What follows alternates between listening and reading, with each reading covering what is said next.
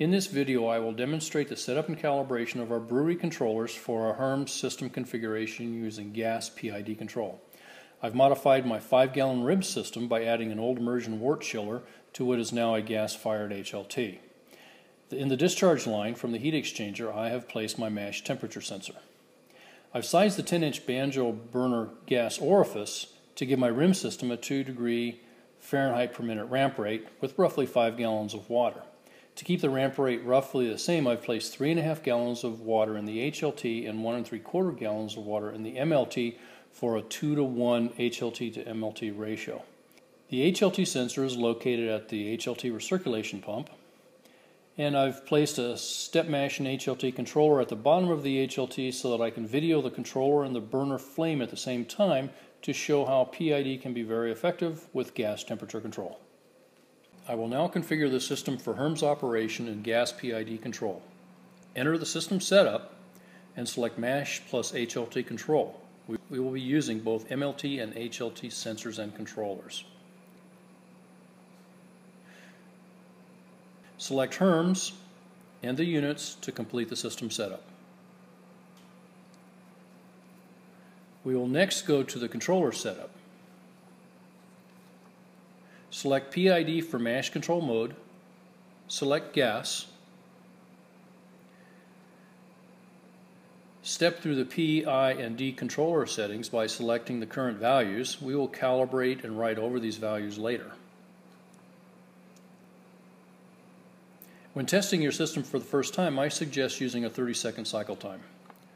I will now select on-off for my HLT so that I will clearly demonstrate the controller switch after mash completion and HERMS demonstration video. Now enter the PID calibrate function, select mash. For HERMS, I suggest selecting PID for the controller. Turn the MLT and HLT pumps on and run the calibration program. Calibration you're observing took just 2 hours to complete. 4 should be an absolute max case for a really sluggish system. The first 5 minutes of the calibration process, no heat will be applied to establish a stable starting temperature for dead time determination. After 5 minutes, 100% heat will be applied for 6 minutes for HERMS system calibration to determine the dead time. After dead time determination, the heat will be removed for another 5 minutes to once again establish a stable starting temperature for gain and time constant determination.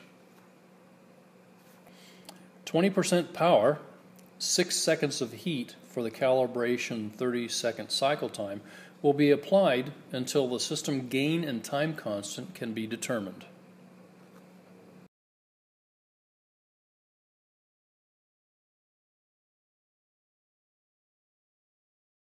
Once the system parameters are determined, we can display them. I suggest recording the dead time, gain, and time constant determined for your system for use later if you wish to modify your controller PID values to fine-tune your system's performance.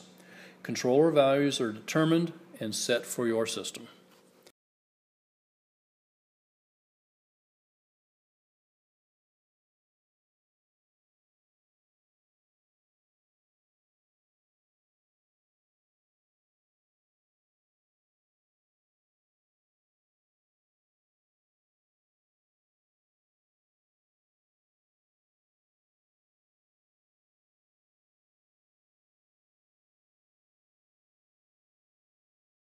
We can now verify the calibration by quickly going to the manual control mode to check the controller performance.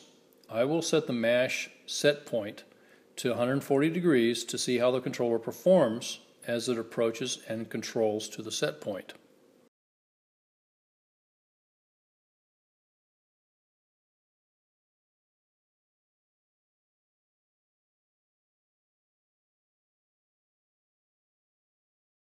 We are approaching the set point temperature before settling in at 140 degrees. Notice that the controller will have a slight overshoot then undershoot.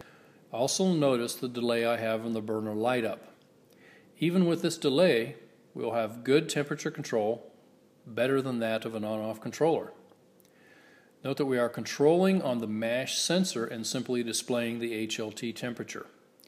Next, please see the HERMS gas PID demo video to observe the HERMS automated control process.